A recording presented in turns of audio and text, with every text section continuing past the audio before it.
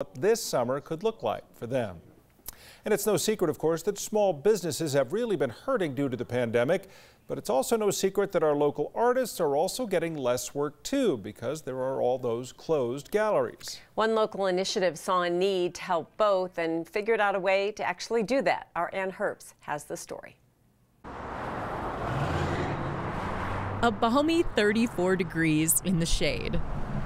I'm painting an octopus on this window over here. Perfect weather for an artistic endeavor. Nice fluffy down jacket here. For people like Alicia Kieser. So I'm from Wisconsin and I'm kind of used to being outdoors and having to just deal with how cold it really is. So. Alicia moved here about 20 years ago, but she's still Midwestern nice. Yeah, I mean, I'm still optimistic. Even after last year. So I quit my job as a graphic designer to go freelance at the very end of 2019. My emotions, even from day to day, I'll be like, oh, I've got this. And then later that day, I'll be like, I don't got this. But today, Alicia's got this. Her mural at Smith & Cannon is courtesy of a program called Windows of Inspiration.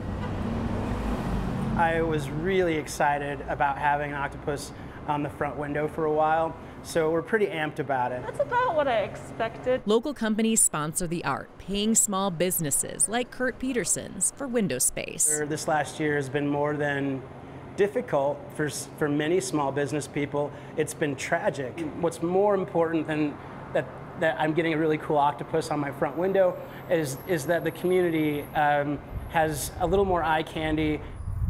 Windows of Inspiration also pays artists for their work. He's got happiness in every hand. Why isn't that inspirational? Maybe if all of us were trying harder to multitask happiness right now, we could help each other soothe this moment. I'm just hoping it gets better.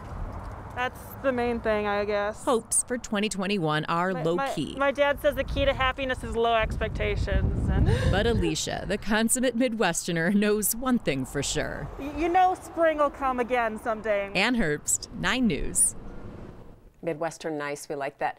Windows of Inspiration has given $10,000 to 15 local businesses and artists so far.